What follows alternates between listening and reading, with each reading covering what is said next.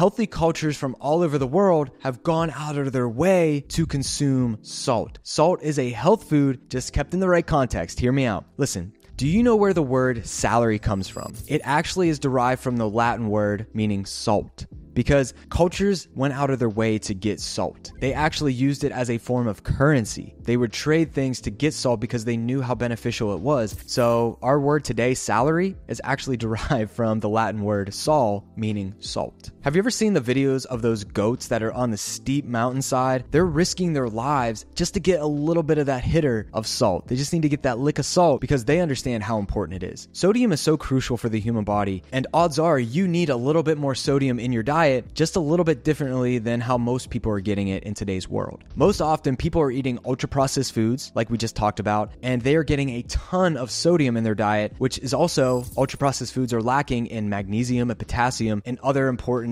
minerals that are going to help to balance out the sodium in the body. If you switch to eating a whole food diet, this framework, just like this, you are going to be getting more magnesium, more potassium, but you're probably going to need to up your salt intake because it's what we need to balance blood sugar, blood pressure, and dozens of other things inside the human body. Now, how much salt is ideal? Now, the current dietary guidelines and the RDIs, the recommended daily intake, is set at less than 2,300 milligrams per day for the average person. But this is actually far too low. More recent and updated science has found that 3 to 5 grams is actually the most ideal for a majority of people. 3 to 5 grams of salt per day. And what's even crazier is that this study found that the individuals who consumed less than 3 milligrams of salt per day actually had the highest risk of cardiovascular disease and death. It was a U-shaped curve. If you consumed less than 3 grams of salt per day or more than 5 to 6 grams of salt per day, your risk of cardiovascular disease and death went up. But 3 to 5 grams of salt per day was that sweet spot.